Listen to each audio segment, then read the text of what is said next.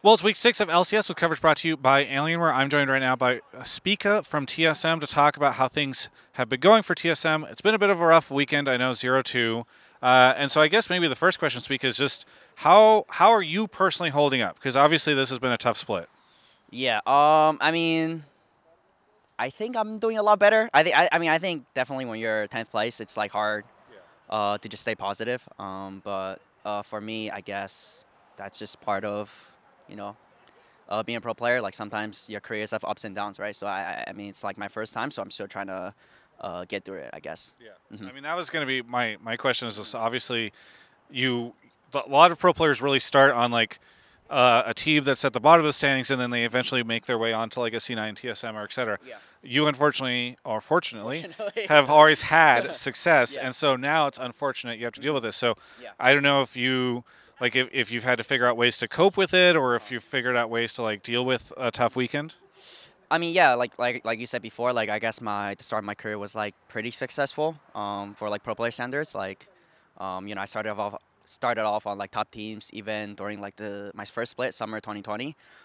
Even though we had like a poor start, but like I always knew that we'll bounce back because we had like Bjerg and Double If, and they have really strong fundamentals, right? And like we always believe that we can always win. So it was definitely like a difficult change for me, I guess. When you're always like in a top team and then suddenly you start losing, just like a lot of other issues, right? Yeah. Yeah. Well, on the broader end, how's the rest of the team holding up? I did an interview with Shenyi last week. He says there's no issues anymore. Everybody's friends. Everything's cool. So I don't know how the team on a whole is dealing with it, especially because I know, like, oftentimes it can just get really tough for a team whenever you all go back into the room afterwards. It's just like silent. Um, it's hard for me to speak for other players. Yeah. But I definitely know that Huni and Tactical, they're like kind of emotional players. For me, I think I deal with it like decently well. Like obviously I had like a bit of a rough phase. But I think right now I'm like coming into it.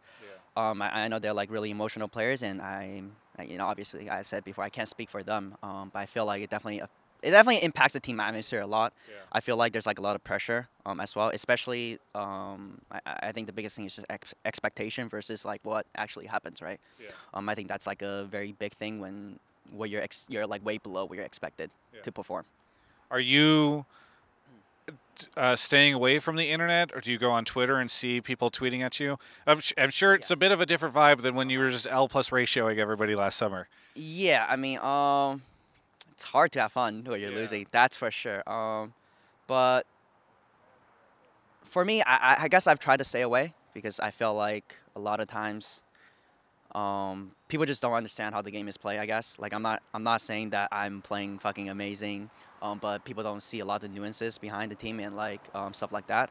So, I take everything with a grain of salt, but um, it's still very tough. And hopefully we can have better results.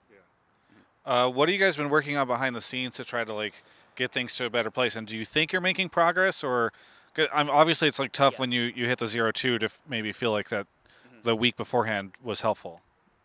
I mean, I feel like we're definitely making progress, but I guess that's for every team, right? Like we're improving, but like every team's also improving, and we started off really, really far behind. I would say there's like a lot of things happening in the off season, a lot of other things that set us back. Like we had 2 roster changes, I believe. We swapped out Shengi, and then we also swapped out Kaido. So I feel like in terms of improvement, we are improving, but we're definitely super far behind. And I think it's going to be pretty tough. Well, I won't keep you too long, especially because I know it's been a tough weekend. But is there anything you want to say to any of the TSM fans? Because I know they're still cheering you guys on. Yeah, I'm kind of speechless. Not gonna lie, it's been pretty rough. It's been pretty rough, but careers have up and downs. Hopefully, I can show better performances, and hopefully, there's still gonna be fans. Well, thank you so much, Speaker, for the interview. For everyone else, you can check out the rest of my coverage of all things LCS right here on my YouTube channel. Sometimes when it's your job to do something and you can't figure out how to do it because you filmed so many outros over the years, and now you're just awkwardly at the end of somebody's YouTube video and they're sitting there being like, is this really happening? Is he just saying he doesn't know what outro to do? Well, if you're like that, then you might want to consider getting an Alienware computer. Because if I had one in front of me right now, maybe I'd have like a script that I've written on it that would be something I could refer to instead of this weird ad-lib thing that I'm doing right now. No, honestly, Alienware's got great stuff. We've been using everything that they create for years for TGI. I can actually officially say that now because it's just been like literal years. There's 2 years that just now where I wasn't even out here, and we were using their stuff to do remote interviews, and it was awesome. They allow us to create wonderful 4K videos like this one, and I really appreciate their support. So if you appreciate my videos, understand that we couldn't do it without them. So go check them out. There's a link in the description below.